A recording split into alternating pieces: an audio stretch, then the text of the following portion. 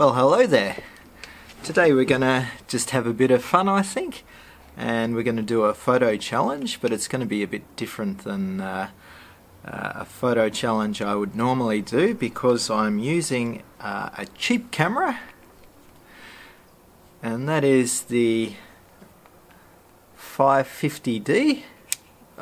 Yeah, 550D. And I bought this camera about 3 years ago for, I think it was 190 euros.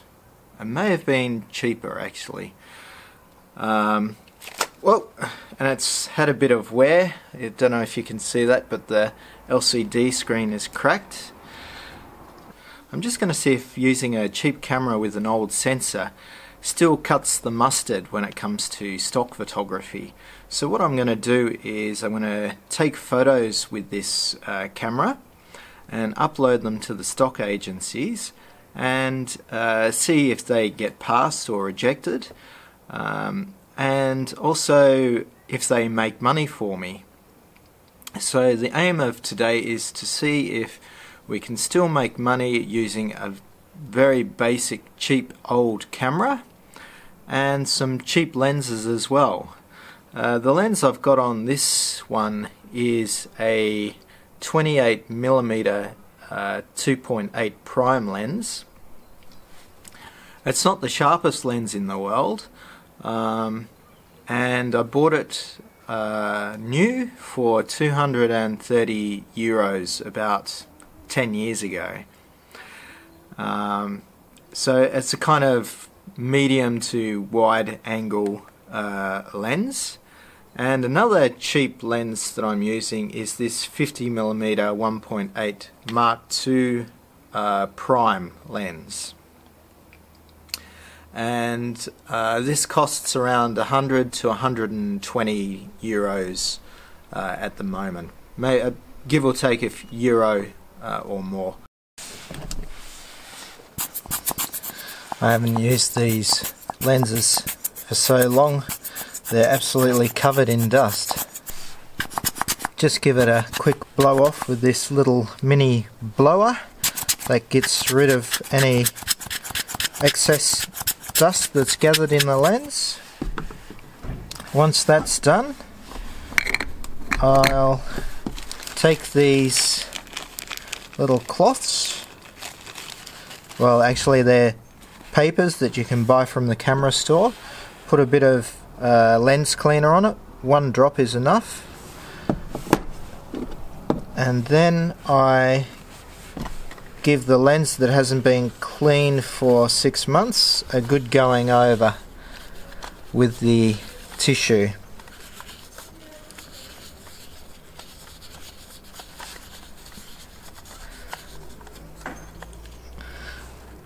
I find these lens tissues really good.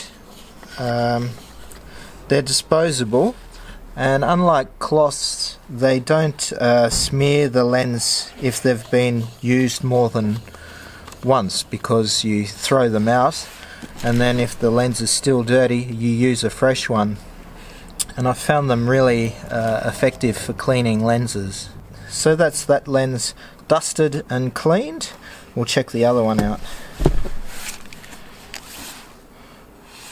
I see a bit of dust, so maybe I can just get rid of that with some blowing. Yeah, job done. It's clean as well, so we don't have to use a fresh cloth or tissue. So I've got a cheap lens, or lenses, I've got a cheap camera, so let's go out and take some stock photos.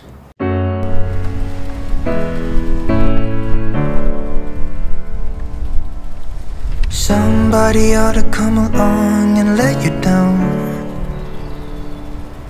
so you could see my side and how it feels to hit the ground.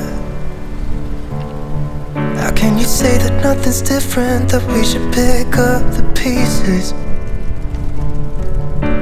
Somebody ought to come along and let you down. So I've found an electric hybrid car charging here on the side of the road. And I always love photographing these hybrid cars on their charge points. And what makes this one different is that someone has wrapped all the cables around the filler flap. So that makes adds a bit of colour to the dark background. So I'm going to take a stock photo. I'm going to go firstly wide with my 28mm, and then I might swap lenses and go with the 50mm after that.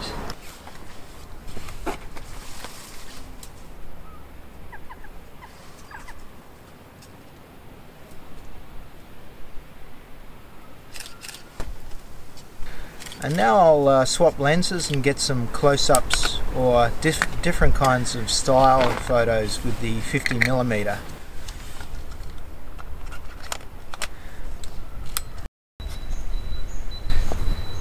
Yeah, so what I did there was I went right down to f2.2 with the 50mm to blur the background out, and the subject that I had in focus will be sharp, but everything else will be soft, which is what the 50 is really good for. It doesn't have image stabilization either, so I got a couple of tighter shots that just showed details of the charger, and I think we're done with this hybrid vehicle. We'll move on to the next subject.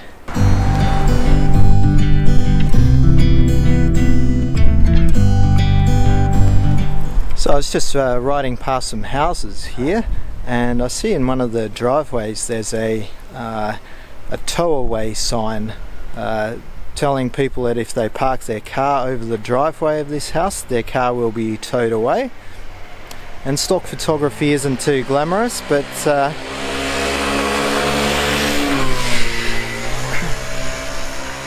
as I was saying, stock photography isn't too glamorous, but bread and butter images like that can be used every day on the stock agencies because they're a part of people's daily lives.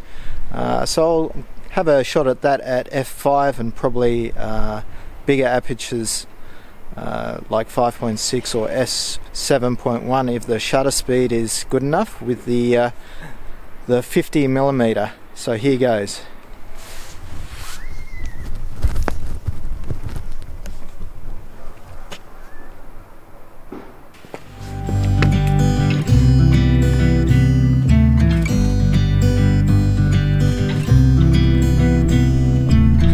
Yeah, so I took a number of shots of that tight and wide as well, just to give a bit of environmental awareness about the photo, so you can see a bit of the driveway, maybe a part of the car in the photo, and also portrait and landscape modes, just to give the buyers the option.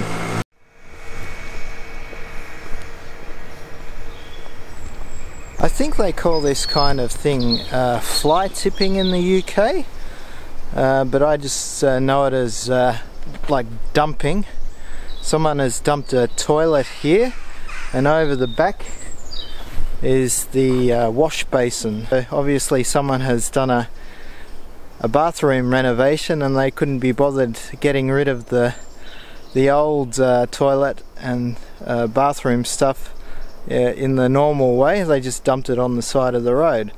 So that's a topical kind of problem in society, and well worth a stock photo.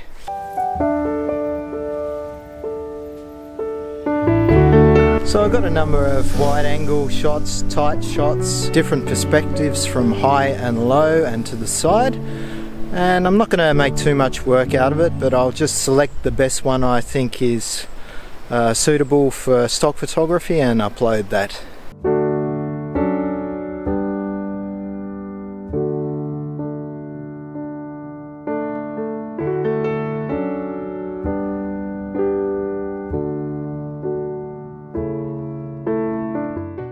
So I finished the shoot in the local shopping district, and took some environmental photos of the area.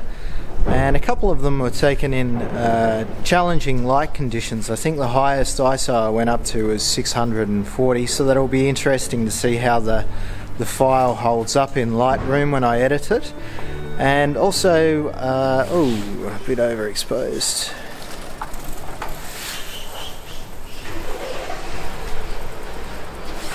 Now I'm underexposed. And also I took one where it looked a bit blown out, so I underexposed with the light meter and took another one, and the 550D still looked like it was overexposing a bit, so I'm going to try and bring back the highlights in Lightroom. But that's it for the stock shoot with the camera challenge of the 550D, and we'll go back to the Lightroom studio and see how the files hold up.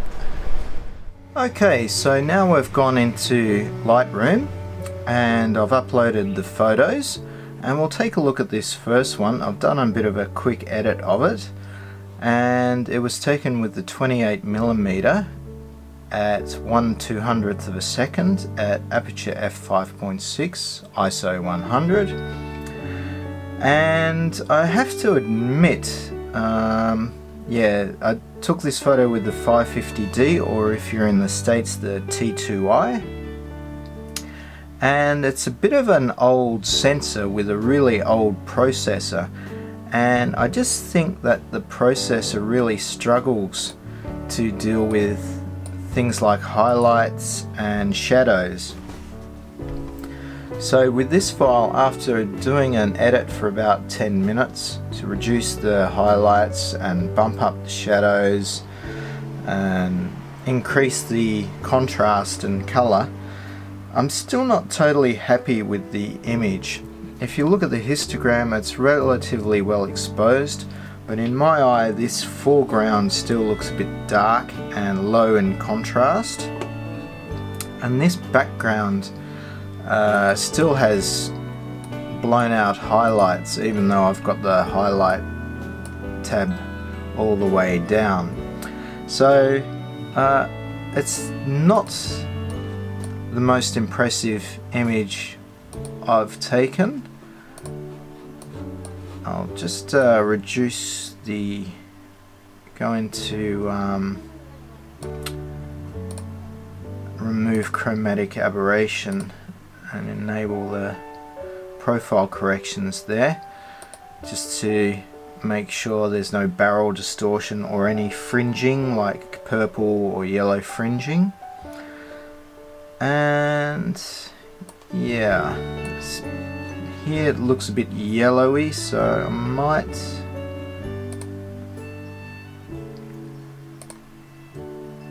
adjust the white balance a little bit, maybe take it down in temperature a touch. Yeah, but that's the best I've been able to get this file, and it highlights that schools are, or the primary schools are going back, and that they're open again, and they have, kids or people have to keep a 1.5 meter distance outside the school, and you're not allowed to gather a bunch of people waiting outside, and it also explains about keeping cars away. So that's a topical photo. You've got the sign here telling you what's happening from the municipality, and in the background you've got the kids' school bikes here.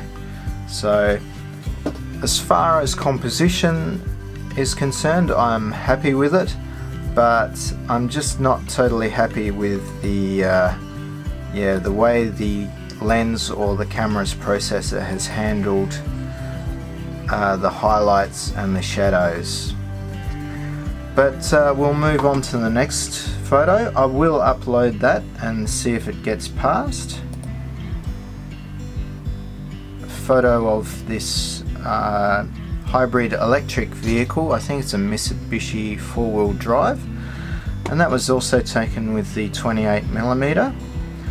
I've bumped up the contrast because I noticed in the out of focus area where there was a lot of white, this grey part of the pole was really low in contrast, so I've bumped that up.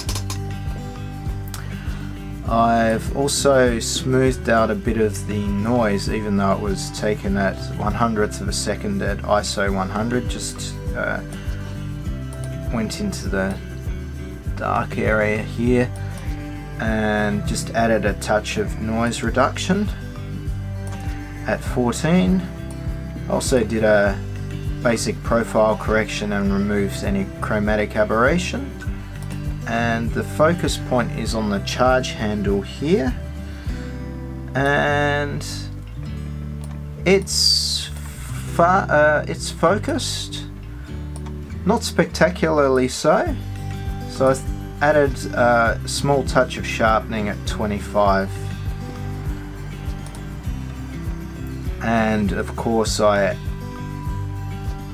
also added some vibrancy just to bring out the colours and richness of each colour present. And it's not oversaturated. I didn't do any saturation. You can see the details of the vehicle.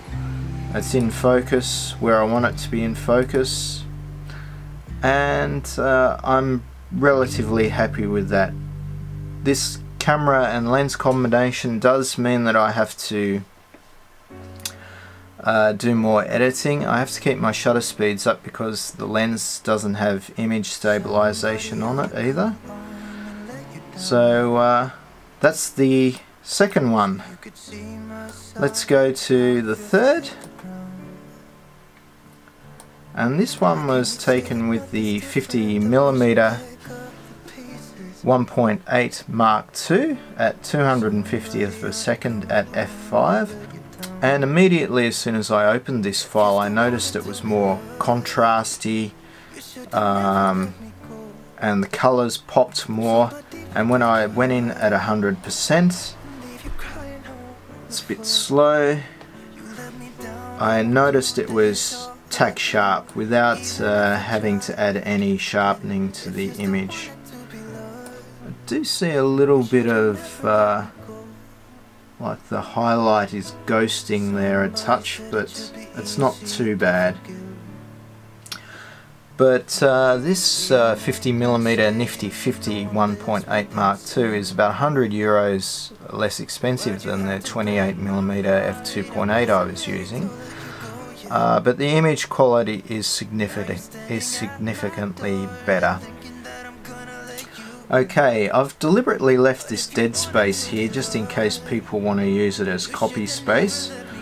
I've noticed that the number plate's been blurred, and I'm going to leave this image as an editorial, I think, just because I'm not 100% certain if there's any copyright on this sign by the local municipality, or if this property is recognizable in combination with this car. So to be safe, I'll just leave it as editorial, but I'm really happy with this. Yeah, so we'll move on to the next one. Here we have another. We can upload this as a commercial image because there's no branding, there's no property in the photo. And I took this with the 28mm as well at f5, ISO 100 at 160th of a second. And I've gone with the rule of thirds here, keeping the object in the left-hand third of the image, and then leaving this area to put it in its environment, which is on the side of a footpath in like a parkland area with a road going through it. And I like this image not because I'm fond of looking at toilets, but because it shows up a social problem often, where people dump their refuse in public areas, and it costs a lot of money to clean up.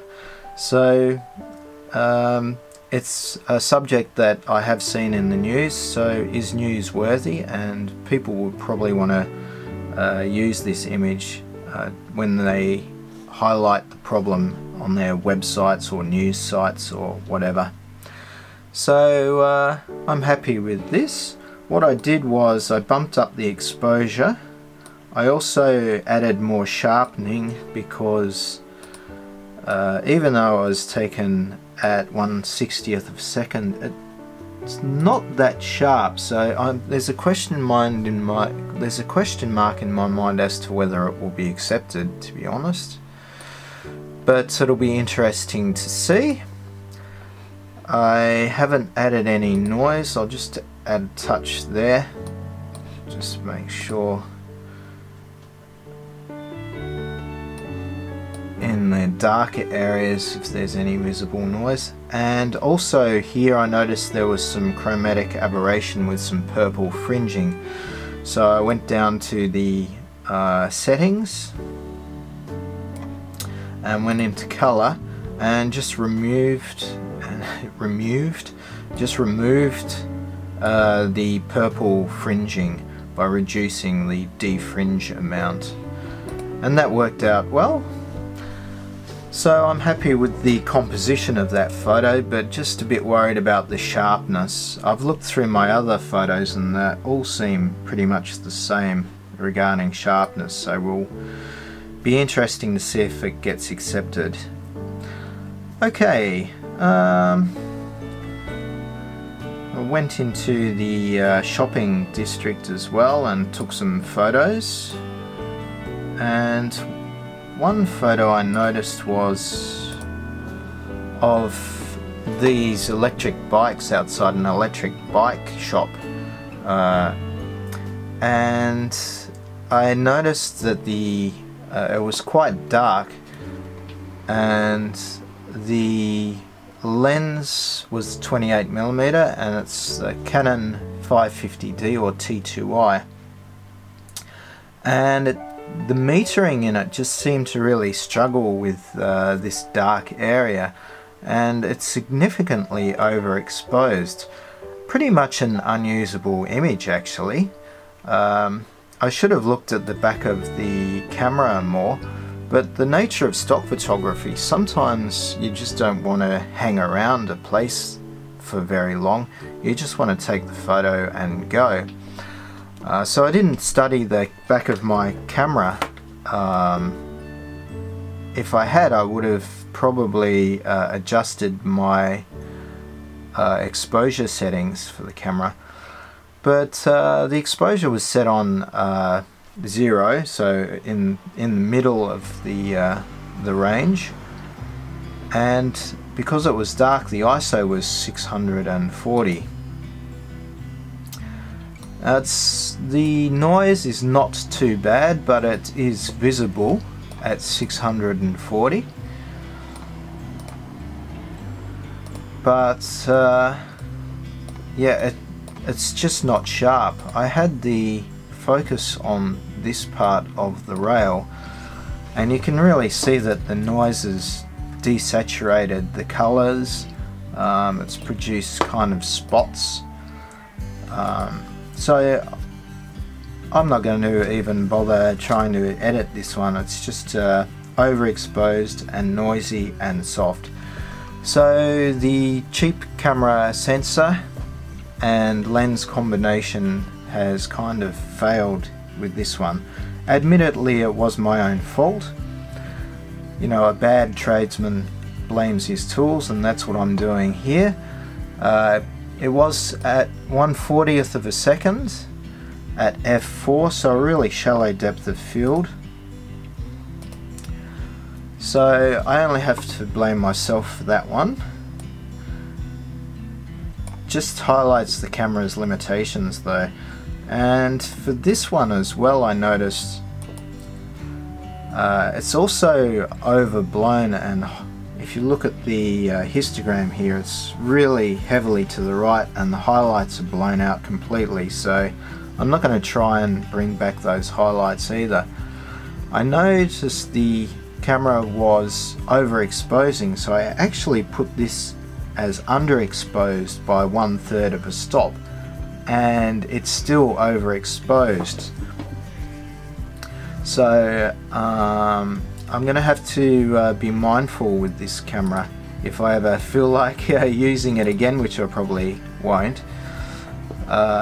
It's just an interesting characteristic of this old camera and its sensor, I guess.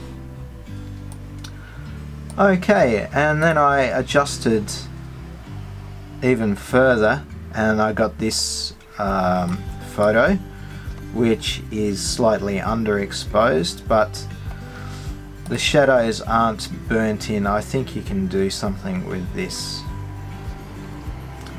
Okay, so I'm just going to upload and caption and keyword some more photos and then upload them to the stock agencies. If you want to look at my the way I caption and keyword photos, then go into my YouTube channel and check out my previous photo challenge where I take photos and also show how I do the captioning and keywording and uploading. Okay, well that's it in Lightroom. It's another beautiful sunny day at the beach and I'm sitting in a unused beach cafe which is not likely to open within the next couple of days, couple of weeks, or who knows, couple of months.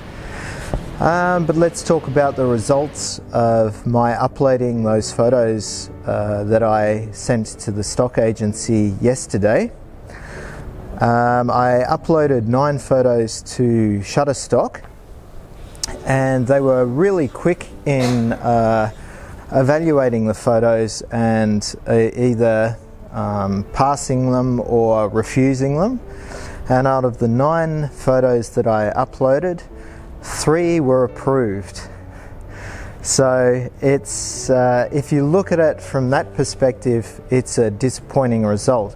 But if you go into it a little bit deeper, there's reasons that are important that these images were refused or not approved. So I'll start off with the first one that I took, and that was of the primary school sign outside the school, and it was not approved because of image quality. It was it was not approved because of image quality. Shutterstock said it was a non-licensable subject and they weren't accepting photos with that subject matter, which kind of doesn't make sense because here in the Netherlands anyway, the primary schools have gone back to school, so it's all in the news and it's a relevant editorial subject. So it doesn't make much sense. I uploaded 2 photos of that, one landscape and one portrait, and they were both refused on those grounds. The next one was electric car charging photos, and I took 3 photos of that, and out of the 3, 1 was approved. And Shutterstock said that the ones that weren't approved were because of similar content, which is a bit strange because I took different angles of this charge handle going into this car with the cables. So it's debatable whether that was a good reason or not, but in the end it doesn't really matter. It wasn't approved. I can always upload it again and see if it will be approved a second time, and that goes for the first photo as well. The next photo was of the tow-away sign, and the close-up that I took of that was approved.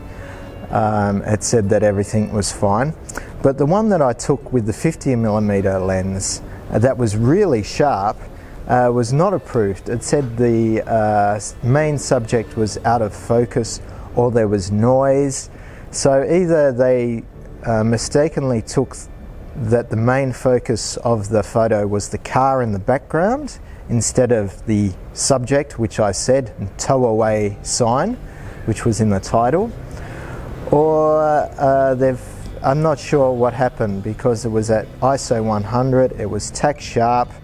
I did notice a bit of ghosting on the whites, so perhaps that was the issue.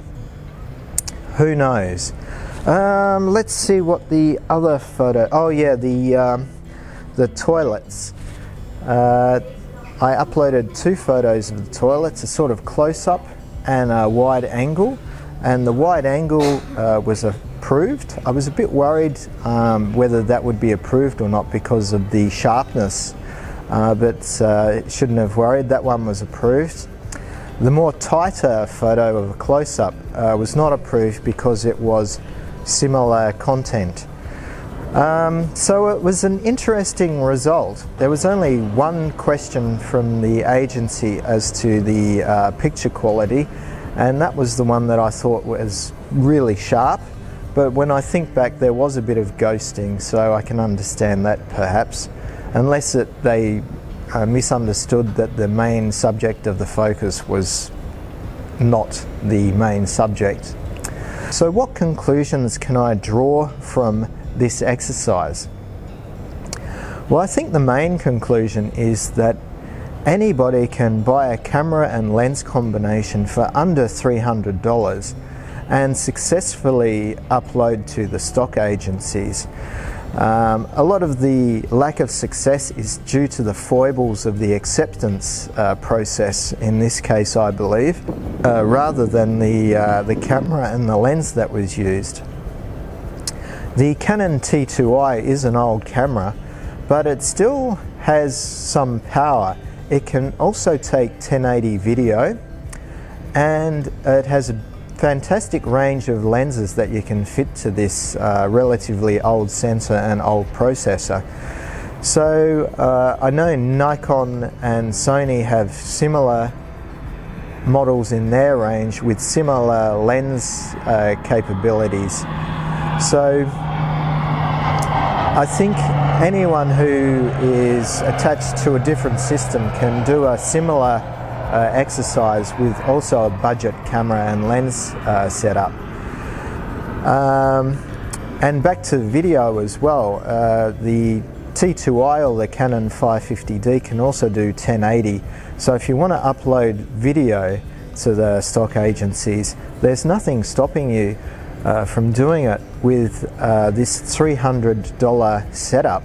And I have not used the kit lens, the 18-55, which is image stabilized, but I think for video the quality would probably be fine. So it was an interesting exercise. I learnt a lot from it, also a lot from my own limitations as a photographer. But yeah, it was great. So if you found this interesting or useful in any way, feel free to subscribe or like or ring on that bell notification. And I hope you had as much fun as I did doing this. And I'll see you next week. Stay fit and happy. All the best. Somebody ought to come along and let you down. If you still wanted to be loved, you should have never let me go. Hope somebody will break your heart and leave you crying on the floor.